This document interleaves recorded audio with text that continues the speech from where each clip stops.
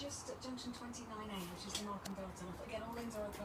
It's just the lots of queues going through. A1 at Blaydon southbound, very heavy traffic between the A69 for the A69, which is the Blaydon and Concert turnoff, down towards Lovely Hill and the A69 too. But I think that's just down to the road, which there may have been a breakdown. I'm not sure, but it is very, very heavy through there. The A627 Greater Manchester southbound was closed between the M62 and junction 2, the Middleton turnoff. That has now all reopened.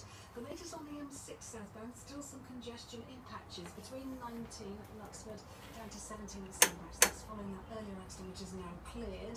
The A614 at Ollerton is closed because of fallen telegraph cables. It's still the case. It's still shut between the A616 and the B1630, so between Ollerton roundabout and the Clipston terminal. The M25 is now getting very busy both ways, between 11 at Chertsey and 16 for the M40. That's just congestion. Also across the top, anti-clockwise 25 to 24, Enfield to Potters Bar. There was an accident. I said, beg your pardon, last time it was the other way around. It was clockwise. Anti-clockwise, there was a lane closure. Both cases